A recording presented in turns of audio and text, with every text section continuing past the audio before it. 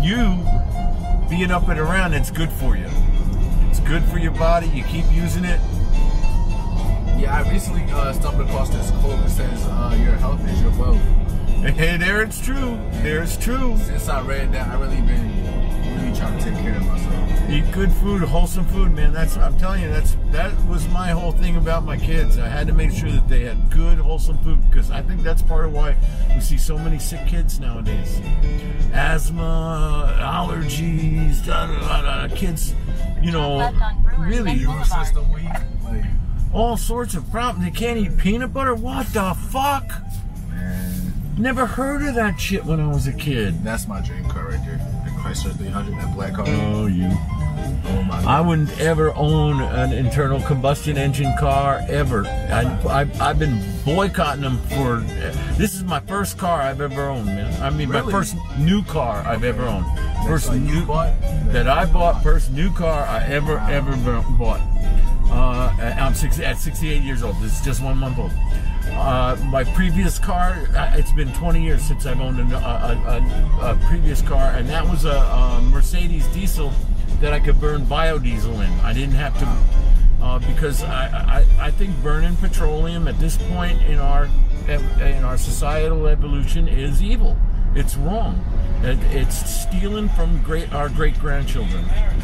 And I think stealing from your kids is like the worst thing you can fucking do. It really is, bro. I mean, you're stealing from your kids? Are you kidding me? It's supposed to go the other way around.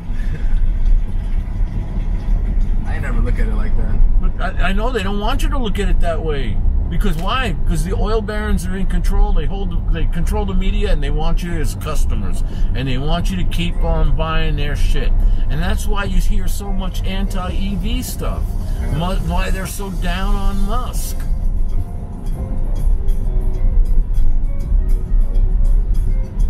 It's because it's what I call capital inertia. They've already got all that money invested. They're making that much money, and so they can control the... Yeah, that is true. And money does make the world go round. So. Yeah, but and that's what we all have to realize. And if we want the world to change, we got to watch where we're putting our dollars. And every dollar you put into petroleum is feeding the oil barons who are trying to control us. That's why I bought an EV. I'm pretty convincing, man. You're a young man. Think about it. I stopped eating meat because I read a book called Diet for a Small Planet. In 2 miles, turn left on Red Oak Drive. This is a book that was written in the 70s, which is ancient now, right? Diet for a Small Planet talks about the fact that for every pound of meat that you get, they fed that animal 8 pounds of vegetable protein that you could have eaten. Oh, damn. So that's a waste of food. And on top of that, the way they do it, it's toxic because when you put all those animals together, they got to feed them with all sorts of antibiotics, and then all that shit and piss and blood and everything all comes out in the same place, polluting the place. Instead of being spread out all over the land and making fertilizer, it becomes pollution. It's just, if you're gonna eat meat, I like I said, I'm a ecological, environmental, plant-based. I'm not an ethical. I recognize that animals get eaten, man. You know, it's part of nature. If you're gonna eat animals, you either should be hunting it yourself, or know somebody that's hunting it. At least know where it's coming from. I know where it's coming from. And out in this part of the world, you can know where it's coming from. You can know the farmer. You can know the butcher. You can know that. You're gonna pay more. That's the truth. That's the fuck up right here. You're gonna pay more. Now, the only power you got is with your money. Now, you want to know more, you want to be healthier, then you're gonna pay more. You want cheap, you want to be sick, you can go to McDonald's. That is true. That's why it's fast food. Because you realize they're chopping down the fucking Amazon so that they can raise more cattle so you can have fast, cheap food? I ain't checked that out. Cattle raising is the biggest contributor to deforestation in the rainforest. Raising cattle. And And that's another thing they don't want you to know, because then you might not feel so good about eating that shit. I worked for 20 years in advertising, so I got a good feeling for how this type of stuff gets manipulated. Well, I hope you enjoyed your ride and your little brain twisting I did for you. We got a little bit more to go, man.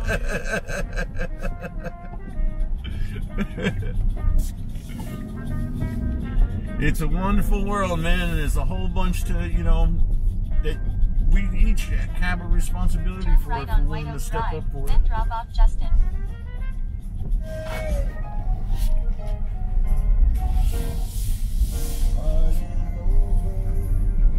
You smoke pot? Of course. I mean, I'm sorry. Nah, you're not. Turn left on Red Oak Drive. Alright, so how would you compare nowadays weed to Turn what left from on back Red then? Oak Drive. Then turn left on Ben's Church Oh, there's no Boulevard. doubt about it that there's weed available nowadays. When I first started smoking weed, Sensimilla did not exist. Damn. What? Yeah. Whoa. Everything had seeds. Whoa. Everything had seeds. Wasn't until the 80s that Mexican farmers started realizing that Yeah, they that was a Mexican brick weed, right? well, before that was always Mexican brickweed, but then they started coming up with the Sensimilla, with the and that came in egg boxes rather than bricks. Wow. It was more loosely packed, so that the buds would be preserved a little bit more.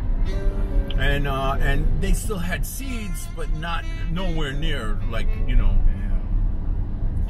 And that was the start. And that's when I was in it pretty good then. I was selling hundreds of pounds. I was part of a trip that was bringing herb up from Mexico. Yeah, I plugged in until they put me in prison. Damn. How much time you have? 8-year sentence, 5 years in and 3 years special parole, though I only served 10 months actually in because of a bunch of legal mumbo jumbo that got me out a little early.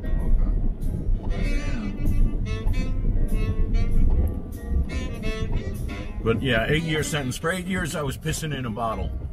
Damn. Still smoking pot though. I convinced the guy that was assigned to taking my piss test that he didn't want to put me away. I'm a nice guy. I was a single parent at the time with 3 kids. My ex had gone over the wire. I said, you can put me away. I smoke pot. You can put me away. You have that power. But you're going to put my kids in foster care. You're going to cost the government a whole bunch of fucking money. And you know I'm a good guy. So, but it's up to you, because I'm not going to stop smoking pot. He said, well, do you do cocaine? I said, no, I don't have any problem with cocaine. I don't do cocaine. He says, well, I'm going to be testing you for cocaine for the rest of your life. Yeah. Damn, that is what's up. So for 7 years, I did piss tests for cocaine. Though I never, ever had any offense with cocaine. Damn, never even touched a book of sugar. Right. So I had, but, Wow. you know. That's not what they was tracking you on. Wow, that's the universe working in your favor. Yeah. I ended up getting this drug counselor MDMA because he had heard about it was good for psychology, and he couldn't get anywhere, and I had all sorts of fucking connections. So I was copping psychedelics from my drug counselor. And he was piss testing me for cocaine, and he was honest. He told me, you come dirty for cocaine and I will send you away. I understand. And I said, that's fair. Yeah. That's fair. I can play by those rules. You give me those rules, I will play by those rules. And that's what we did for 7 years. See, I sell pot here and there, but I'm no kingpin. I'm not going to pick up pounds. I move zips, little ounces here and there. So it's like, I'm not saying I'm watching the weed change, but like in the past couple of months, not really see like an increase in the quality of weed. Well, that's because things are going legal and the competition is getting hard. That's why I was asking. So how would you compare the weed from back then? Well, like I said, back then when I started, it was seeds. You know, there wasn't any. So, yeah, I mean, and now, I mean, there's things about the market right now that I really don't like. What you mean? Well, like the Delta 8 shit and all that kind of stuff that to try and get around the legality stuff. I don't trust a lot of edibles. The vape stuff, I don't trust at all. For one, you're tying all this plastic and shit, and electronic garbage. Coating your lungs in that shit. And with this stuff and propylene glycol, really? That's antifreeze. You're fucking breathing antifreeze to make big little balls of smoke or all that kind of stuff. I have trouble with. Okay. Yeah, I feel you. I'm a purist in that sense. I smoke flower. Now rosins and dabs and stuff like that, I can understand how they got some value. So you're fine with the extracts, especially the cold pressed. Oh my goodness! I can see that. That's you're smoking sap. That's cool. I got a homeboy that's showing me how to make bubble hash, and it's like. The process, I wouldn't say it's hard, but it's very delicate, you feel me? I have problems with anything that uses petroleum distillates like butane, that sort of shit. Because again, those are precious resources that you're using, But it extracts it better. Yeah, great. But it also makes better plastic. It's you're wasting, you're stealing from the grandkids again. To use it as an extract, there's other extracts you can use. So I have trouble with that kind of stuff. In a quarter mile, turn left on So Main I'm Road. I'm an OG purist, man. You ever hear the name Jack Herer? I have not. I just researched Jack Herer. Jack Herer. He wrote the book called Emperor Wears No Clothes. There's actually a pot called Jack Herer. Oh wow, is it any good? Turn left Yeah. on Ren Road, then turn right. It's a sativa blend. I'm going in here. Yes, sir. You're gonna make this first right. I like hybrid. It's a shame that more people don't know Jack, because Jack is one of the people that is responsible for marijuana being legal. Wow. Totally responsible for marijuana being Drop off legal. Justin. He's the one that started the hemp movement. Oh. Do some research. Herer. All right. Take it easy, buddy. You too, man. Good, a good feed in your brain. Same to you. Bye.